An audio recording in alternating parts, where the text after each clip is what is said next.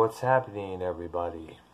I just got out of the shower about 12 minutes ago. I needed it after a good day of hard work at the place I'm at right now. We've been doing a lot of stocking, a lot of dairy work, a lot of display work just as well. They got us busy going to almost 24/7 up there, so by the time I get home, I'm usually tired. I want to relax and all that good stuff there. And as you can see, I've yet to put on my PJs just as well. And after I get done with this vlog here, I'm going to most definitely head to bed because I have to start again at 7 a.m. in the morning. They got me working mornings now. Now, first thing I want to address before I get to the main subject here is that, as you probably noticed, there was no Music Memories episode of Archnoia and the Doctor. I got a message on Skype from Archie, and he said some relatives are coming over his place, obviously since Thanksgiving is this coming Thursday. So I said, okay, let me know when you're done, and sadly I never got any notice when he was done. So I figured there would be no Archnoia and the Doctor tonight. Now, my nephew tomorrow after I get done from work, him and his girlfriend are coming to pick me up, my sister and my brother-in-law. He's going to take us over to their place, which is far away, to spend Thanksgiving Eve and Thanksgiving Day over there. Possibly playing some games, watching what's on the tube there. And of course, Thanksgiving dinner, as always. And I'm doubting if there's going to be any Archnoia and the Doctor episode on that night, Because Thanksgiving, like Christmas, is considered family night, Now, of course, we'll definitely make it up on Friday there. I'm thinking possibly when we get done from work, we could probably make up for our episode of Music Memories and our TV memories just as well. Possibly get those two bits recorded. We'll have to wait and see, see how it goes there. So, anybody waiting for the next episode, definitely we'll do it on Friday there for shizzle. Now, on to the subject here that I found out not too long ago. Seems that there was this giant metal slab in the middle of the Utah desert, and of course the state of Utah. This is from TheGuardian.com. And it seems that a huge metal monolith was found in the desert in the state of Utah. The object was spotted last week by a helicopter pilot and wildlife officers who were flying above the rugged area to conduct an annual count of bighorn sheep for the state. And when it was announced it in the press there, it automatically drew massive amounts of comparisons to the monolith featured in the movie 2001: A Space Odyssey, as well as inviting suggestions. It could be the work of extraterrestrials. Now, the only difference is, now, we don't know the kind of material of the monolith that was used in the movie, in the storyline, but this one was made of metal. Don't know if it's a solid block or hollow or whichever. Who knows?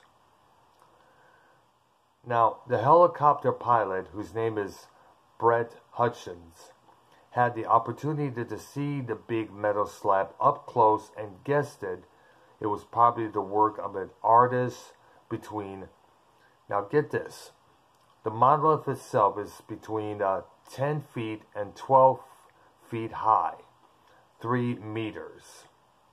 He said, quote, "I'm assuming that some sort of new wave artist or something, or you know somebody who was a big 2001 A Space Odyssey fan."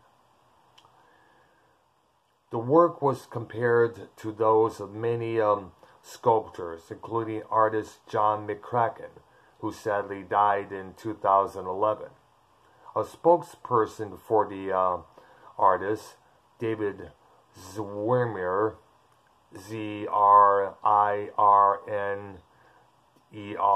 as I pronounce, told The Guardian that the mystery object was not one or any of McCracken's works, and they said that they suspect it's probably the work of a fellow artist, possibly paying homage to McCracken. Now, the spokesperson told the New York Times not too long ago, in a later statement, that it could be a McCracken sculpture. Now, who would ever have known that in the year 2020 had yet would have another surprise for us? And just when we had seen it all, boom, we see this. Now, one thing that is known that is without authorization. According to Utah law, it is illegal to install structures or art on federal managed public lands, according to the Utah Department of Public Safety. This is true, no matter what planet you're from. The agency says it does not plan to reveal the exact location of this object, but said, quote-unquote, it is in a very remote area, and if individuals were to attempt to visit the area, there is a possibility they become stranded and may require some rescue. You know, because this is a big-ass desert we're talking about here. But that did not stop users of Reddit from identifying its most likely whereabouts, as well as discussing theories about the ways this object could have gotten there and why. In zoomed-in photos of the structure, Reddit users noted that there were lines by its base which suggested a rock saw had been used to put it in the ground, and that it appeared to be held together with screws, dispelling the theory that it could be just one large hunk of metal. The structure also caused controversy in the geographic world, which took issue with Utah's government using the word monolith to describe the object. Now, a monolith, as we know, is a geographic feature made of stone. While this slab appears to be made of metal, Merriam-Webster's dictionary, however, allows for a looser perspective of monolith as a massive structure, and it is the word to describe the structure director Stanley Kubrick made famous in the movie 2001, A Space Odyssey. Now, I think right now, at this point, if things couldn't get more bizarre in this year, I think this may take the cake. And it's when you really think about that, when you really think about all this, I think we're approaching 2001 A Space Odyssey timeline right now.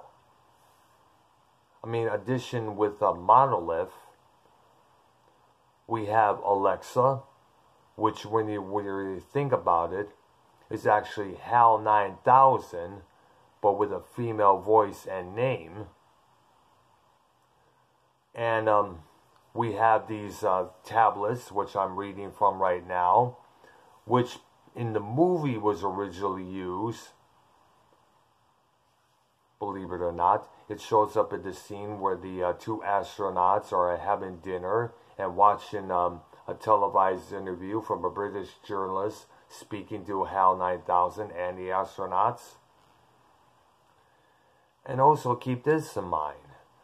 in the movie, people were able to talk to loved ones, family, friends through a satellite.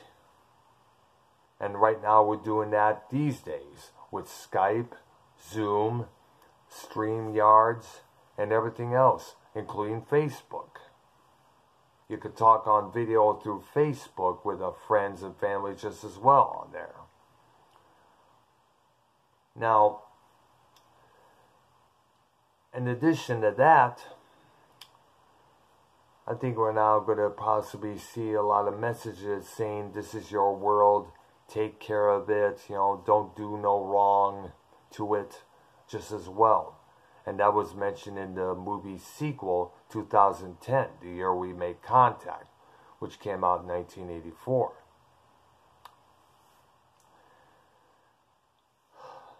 So, I'm going to end this vlog here with a little simple statement here. Yeah, it is bizarre here, but you know what? News like this beats all these, protesting news of protesters damaging public buildings, statues being torn down,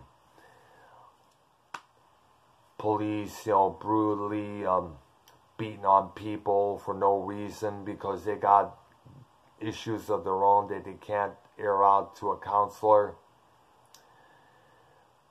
News like this is a lot more interesting and a lot more relaxed to watch and hear about. And that's all I'm going to say for now. Let's shut this off and get this thing charged up because this is running low on batteries.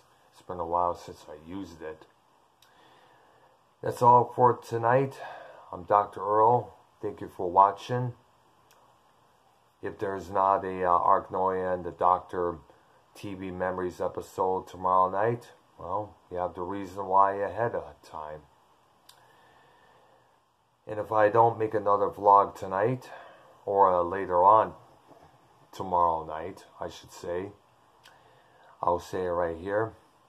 I want to wish everybody a happy Thanksgiving. And stay safe on Black Friday. Alright? This is Dr. Earl. Thank you for watching this video. Subscribe to my channel. Leave your comments below and hit that like button just as well. And Arknoia, I'll message you tomorrow on my opposition here for Friday when we get back, okay? You have a good one there, everybody.